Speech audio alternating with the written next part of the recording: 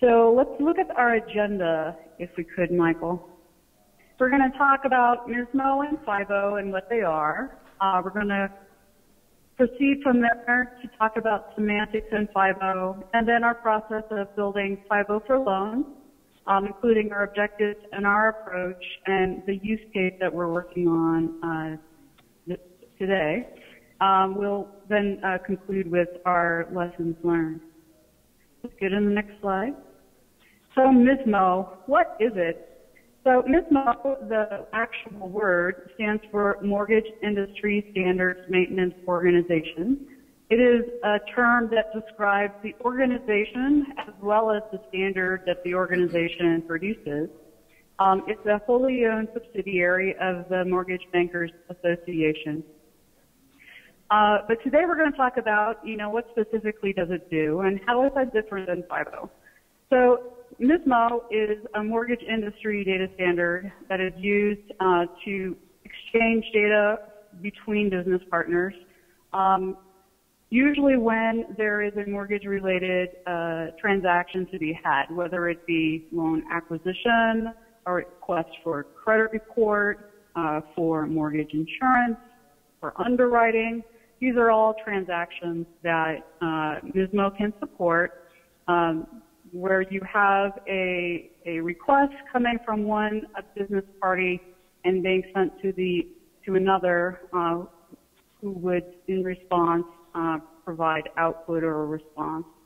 It's based on XML schema, and the structure of it is based on traditional data modeling concepts. The messages are structured explicitly, meaning they contain just the information that's necessary and has been agreed upon between the two business partners to conduct the transaction that's at hand. And so usually interfaces and services are designed to expressly support those messages and those transactions and their responses. The actual model content for Gizmo reflects the needs of the industry that has created the standard, which is domestic United States mortgage industry, and it focuses on all the things that need to happen behind the scenes to make the mortgage industry work. If we go over to FIBO then, on the next slide, we have the Financial Industry Business Ontology, FIBO. It is managed by the Enterprise Data Management Council, or EDM Council. It's got a sort of different scope. It's a standard set of financial concepts and terms with definitions. It's based on RDF-OWL, semantic technology. It's not, the structure is not based on traditional data modeling concepts, but on triples that are used to make assertions. And we'll look a little bit more in a more detailed way at that in a couple of slides. The data content for what FIBO is used for is typically expressed in web pages, published ontologies, or other content on the web. Generally not transactions that are for or between specific parties for a specific type of business function. The model reflects information, business concepts, financial concepts used by industry partners across the financial industry internationally as well as in the United States. So going to the next slide, we have a few graphics to kind of really put this into perspective, the differences between the two standards. Gizmo is based on the mortgage industry. It's focused on the U.S. domestic market. It's expressly data needed for transactions, and then you usually have a defined sender and receiver. The Gizmo organization has been in place for around 20 years, so a pretty long time, has a very mature process and infrastructure for creating the standard, and has iterated several series of versions prior to the one that it's working on now, which would be version 3.4.1 or 3.5, depending upon what needs to go into the next version.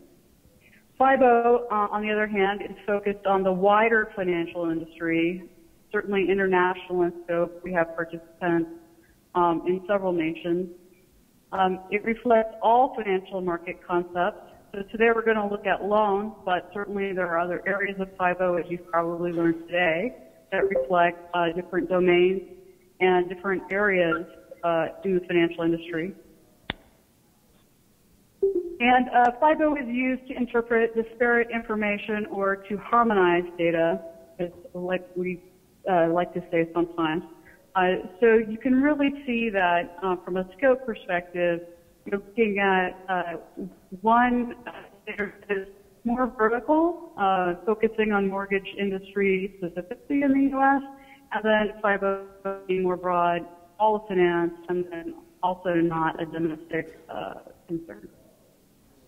So moving to the next slide, you'll see we've done the same thing with some technology differences. Gizmo is XML schema-based versus FIBO being RDF OWL-based. Gizmo is used to create structured messages, where FIBO is used to interpret unstructured data as well as structured data. Gizmo, generally speaking, you're using to transmit a transaction between two business parties, where FIBO, it really is focused on conducting reasoning and generating insights on groups of data.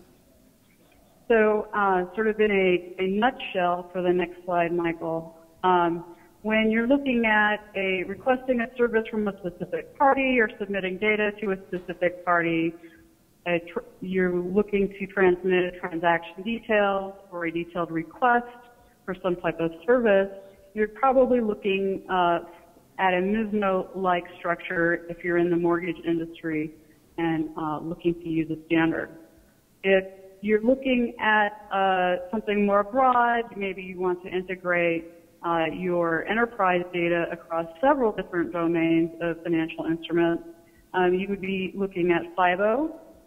If you want to stress machine inference or integration of multiple data sources, then you're probably looking at FIBO as a go-to standard for your purposes. Thank you, Lynn. Okay, so as Lynn pointed out, there's some important differences between Gizmo, which is an XML standard, and FIBO. And FIBO really is about semantics and meaning. So, look at the lower left picture. We have the estimate, when they were established, how high, and the number of feet, population. You add up all those numbers and you get a number. But what does that mean? Okay, what does commitment mean? Well, you got to do what you got to do. But is that good enough for legal contracts and databases, et cetera? And so as Lynn pointed out, XML is about structure. It uses a standard which was quite revolutionary at the time. It used to be you look at data in fields and a human couldn't look at it and understand it. And XML changed all that. You can look at the data fields and they have names that humans can understand. But the machines can't understand the meaning. So the meaning in an XML data schema resides in the names of the words, and the human has to figure that out. Whereas FIBO takes it to the next step and says, let's represent some of that meaning in ways that we can do machine-level processing to add value. So we're going to now look at this notion of a triple and see how this actually shakes out and how the semantics works and how the ontology works. We've been talking about FIBO, but what does this ontology really look like? We'll just get a little bit of a close-up view. So these are triples, all right? So we have, let's see, I can't actually see, never mind, I can't point, but that's okay. So we have triples, say lower left to the upper middle. There's a data item, right, which means that the town and country is a borrower from the Fed. So there's some loan contract where the Fed is loaning money to this town and country bank, right? That town and country bank exists in a national registry. So we have the ontology as the metadata. So this is a loan contract. This characterizes a class or an entity in an ER diagram. And then we say, well, these are two examples of loan contracts, okay? And then the other part of this, the key aspect of a loan contract, is the parties. So that in the loan, there's borrower and lender. Those are the two main parties. So we have something called independent party, and it could be a person or an organization, okay? So this is a quick little snapshot of what this would look like under the covers. Okay, so you have the schema and the data, and it turns out they're all in the same underlying representation. It's all triples. Okay, and here we describe at the meta level how a loan contract is connected to these parties, right? So it necessarily has a borrower and it necessarily has a lender, okay? And that those point to these things must be independent parties. So this is an example of some actual OWL and some actual triples that's in a graphical visualization syntax, okay? Now what's really important is while it's true that these ontology layer is a conceptual model, it describes the meaning. We don't have to have multiple layers, conceptual, logical, physical. We can actually use the conceptual model directly to create our triples against it. So this is an important thing that you have the option to take advantage of. If you're a bank or any kind of institution, the triples can come from anywhere. It could come from a different database, and because you have globally unique URIs, you can actually do that and snap things together. Whereas typically in a major organization, it's hard enough to share data amongst your next group, the next database, because you don't have the technology to achieve that global sharing of both data and metadata. Okay, so triples are the common denominator. So they can come from a variety of places. You could take XML and extract out triples. You could take relational databases. There's tools out there which automatically extract out triples from relational databases, and you can even do it virtually. You don't have to move the data, no ETL. You can just kind of create a virtual triple store out of that data. You can extract directly from web documents. There's lots of natural language technology. You can pull out triples automatically. And of course, there's lots and lots of available information on social media. So let's expand out this example a little bit more. So here's the loan contract. And these are actual triples. This is actual data that you would have in your triple store. Okay, these are obviously made up. So we have the borrower and the lender, right? And then for a mortgage loan contract, this is a specific type of loan, there's a security agreement, which is for the collateral, okay? So there's the actual collateral, which is going to be some real estate, and real estate has some value, and there's an appraisal that's an estimate of that value. So you have all these key pieces that are part of a loan contract. Over to you, Lynn, to explain this XML schema. Yeah, so the things that you're seeing here on the screen are two views of essentially the same thing. In the lower right-hand corner, you see a conceptual picture of deal. So the Gizmos model is structured such that it uses containment as a concept to establish relationships, as well as X-link, which is a way of making explicit relationships between the various containers that are within the model. So in the blocks that you see, you can see that we have an instance here of loan, and that it includes collateral as well as other information like parties and other loan level information. If you look over at the XML side of things, what you're seeing here in the middle of the slide is a snapshot from XML5, which is an XML editor. I guess Protege would probably be a similar or parallel tool from an OWL perspective. But here you can see that we have explicitly described data.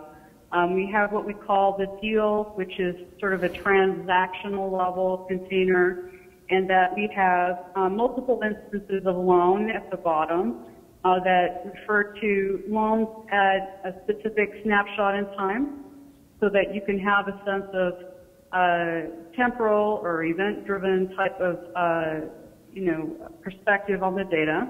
And then we have an entire structure that looks at collateral and understands that you might have collateral, a subject property that is tethering or securing the loan, the mortgage, and that you also may have a need to describe other types of properties or collateral that isn't real property, such as personal property, in addition to real property in a deal, and so we have the ability to do that. So if you go to the next slide, you'll see that this is an XML snippet that reflects the same concepts that Michael just talked about. So you have deal at the top, and it's holding containers related to the collateral. So subject property is a type of collateral, and we know that the actual property that we have listed here in the yellow address line text is the subject property and is being used as collateral for the loan because it is expressly contained within the transaction deal. We are able to connect property information such as the estimated value amount separate from the actual appraised value amount because we have expressed data points that explicitly state that that's what they are. So when people look at a Gizmo XML schema or a message, they note that it's very an expressive language and that all of the tagging is human readable. However, what that does is it makes it very sort of verbose in its definition of concepts. Usually you're describing some basic concept, but also then clarifying and adding additional information to it to build up to the business concept that you might be looking for. So if you work back down this XML message, you'll see that we close the collateral container and that then there's information about the loan. We have added some identifiers here to be able to say that loan MC123, which was the same loan that Michael just referred to in his example, we know that this is related to the underlying collateral. We know, the actual number of the loan, and we know that this is expressly based on the way the message is structured. So we don't need to infer that this is a mortgage or that it has collateral because we expressly can see that that is so. Thank you, Lynn. And this is something that you would want if you're transmitting data between business partners about a specific transaction. You don't want to infer detail for this type of use case, right? You want to be able to say what exactly it is you're requesting. You want to be very exact about the characteristics that you're providing for pricing, let's say, or for risk assessment, as another example. And so this structure works very well for a lot of the loan origination and processing applications that are the foundation of the mortgage industry in the U.S. Thank you, Lynn. So Michael is going to go and talk about formal logic and inference. Right. We're running a little bit short on time, so I'll run through this a bit quickly. Okay, so what does it mean to be formal logic? And it's kind of the underpinning of the semantic representations. Essentially, you represent a meaning in a way that specifies what's in people's heads, okay? And what you can do then is increase the reliability of the information, and you can compute things automatically. So that's what inference is about, drawing conclusions from information that's already in your database. And it's used in a number of ways. Very importantly, it can detect subtle inconsistencies. An XML schema will do kind of data integrity and format checking, but it can't detect kind of subtle chains of inference that detect problems that you otherwise wouldn't exist. So it goes beyond XML validation capabilities.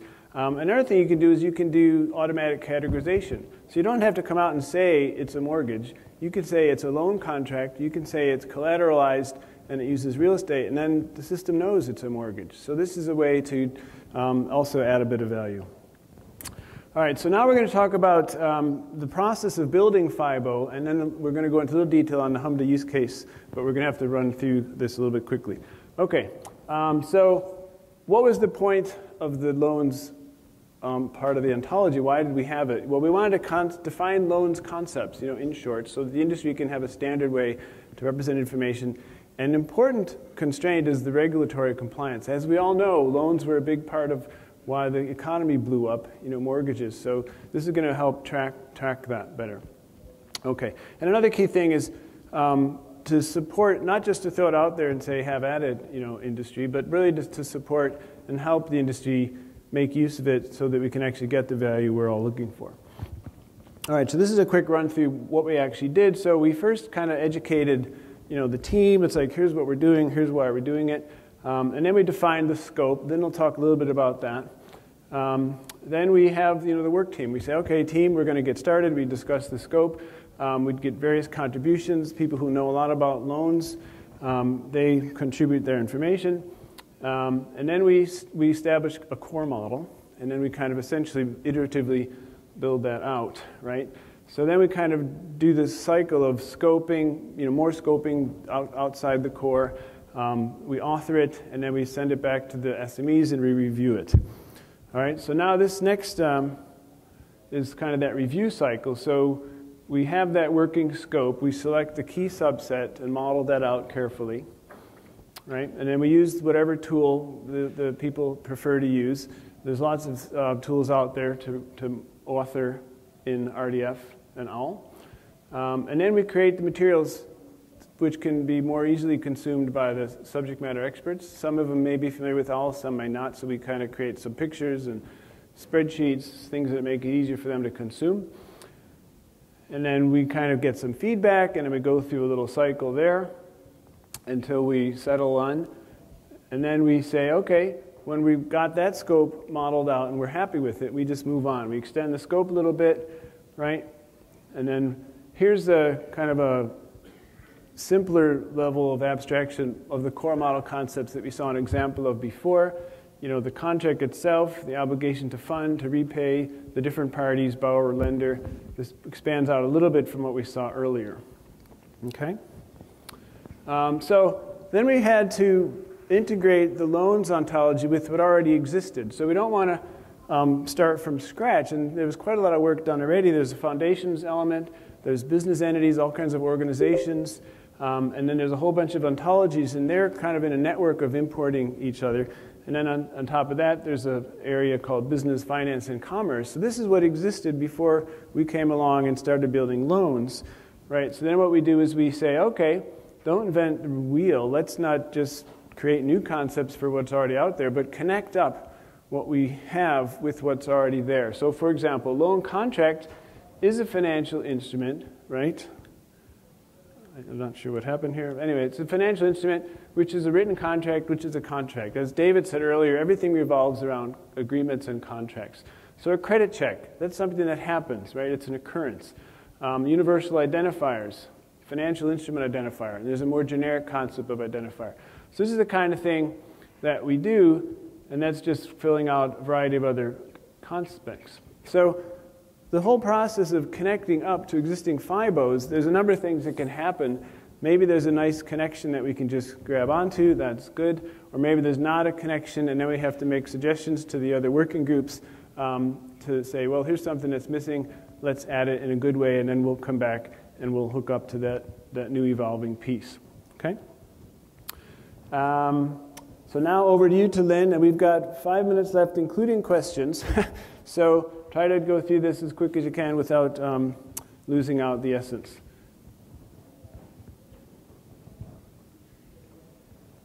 Lynn? Are you on mute? Hello, Lynn. Yes, I'm on mute. So let's whiz past this slide, and we'll look at why we would look at HMDA. So what is HMDA in any case, right? So HMDA is the Home Mortgage Disclosure Act. It's a rule that was promulgated by the Consumer Financial Protection Bureau at the U.S. Last fall in its final stage. And it is a rule that basically requires every United States lender to report information to their regulators describing not only key risk assessment factors, but also demographic information about our borrowers. It is required so that the regulators and the public can assess any particular market participant's ability to lend in a fair and equitable way and to provide equal access to credit. So why would we look at this from a Hundo perspective? If you go to the next slide, Michael. One of the reasons that we wanted to look at this is that, for one thing, the file that we used to send to the regulator is being pretty much completely rewritten. And so lots of lenders and processors will have to retool their infrastructures as they look at complying with this new rule. The actual data that is required in the new rule is significantly expanded. What used to be a handful of data now is stretching to, if you look at the very granular data, about 130 data points to create the report. The reporting also requires a lender to integrate data across different lines of business or transactional silos. So integration and harmonization of data, it takes a focal point here in the sense that every lender will have to take data across their business lines and integrate it to create these reports. And then lastly, the new rule adds quarterly reporting on top of the annual reporting requirement for large filers.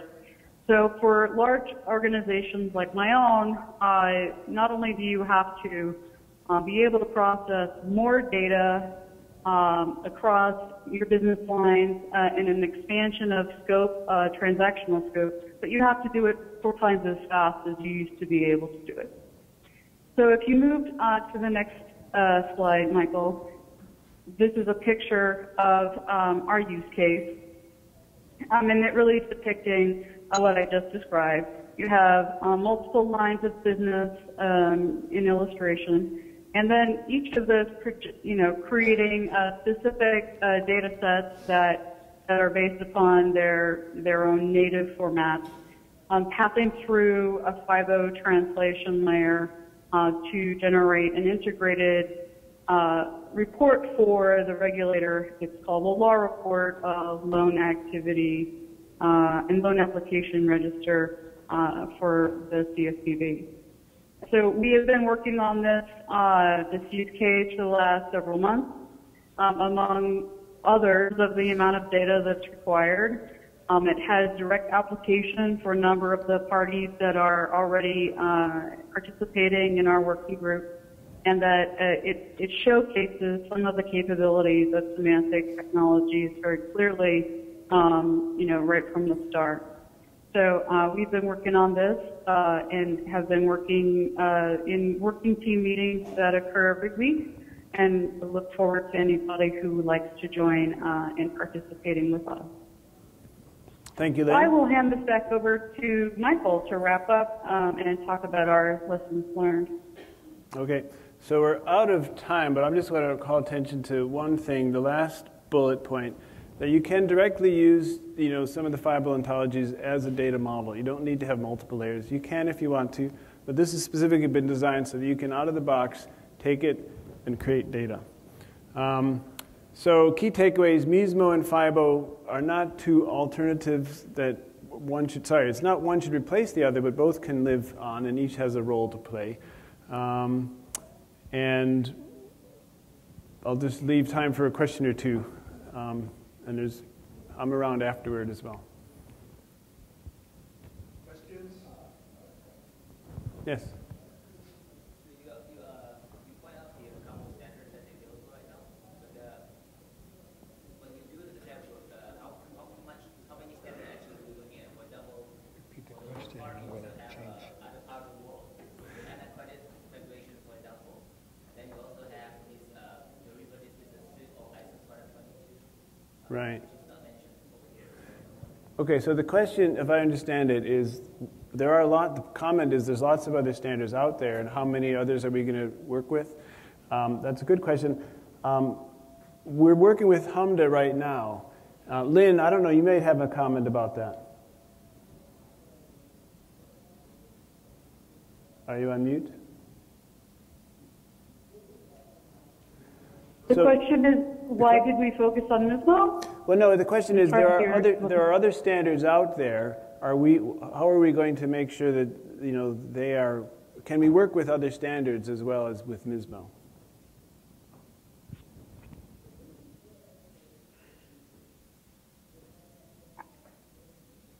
I can't understand what the question is.